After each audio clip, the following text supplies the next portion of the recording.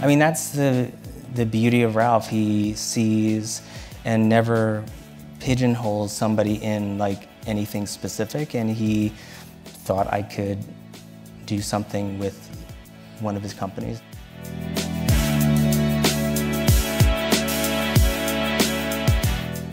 Like many fashion icons, Thom Browne's journey to becoming one of the most celebrated designers was not his first act.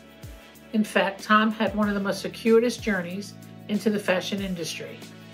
From his start as an entry-level management consultant to years in Hollywood, and finally as an assistant at Armani. It was a personal introduction to Ralph that would change everything.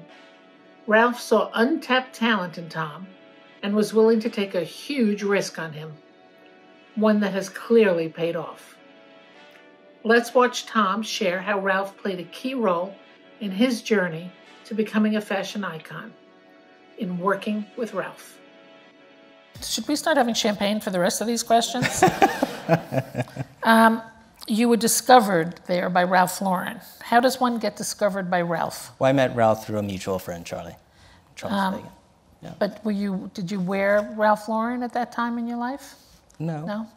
Yeah, some. But I mean, that's the beauty of Ralph. He sees and never pigeonholes somebody in like anything specific, and he thought I could do something with one of his companies, and that's... So Charles Fagan, who became your friend and yeah. More than friend, yeah. He's one of the most trusted executives at Ralph and has been yeah. there since forever. Yeah. So did he suggest to Ralph to meet you, and then you moved to Club Monaco? Yeah, I met Ralph, and it was at a point that I was actually thinking about moving from Giorgio Armani to another company, and it was there just happened to be an idea in Ralph's mind of he had bought that company, bringing somebody into Club Monaco to be more in design, and I knew that it was something that was interesting to me, and if there was any opportunity that I was interested. And describe what you started designing there.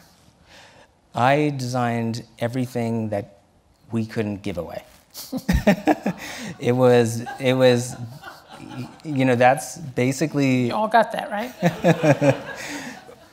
It was, I wanted to bring tailored clothing into the world of Club Monaco, which was the precursor to really my first collection. Your real collection. Yeah. And it was not successful at Club Monaco. So the CEO said you helped evolve the Club Monaco man. Oh, really? I've read that. Oh. Evolved to what? We don't know, but evolved. Yeah.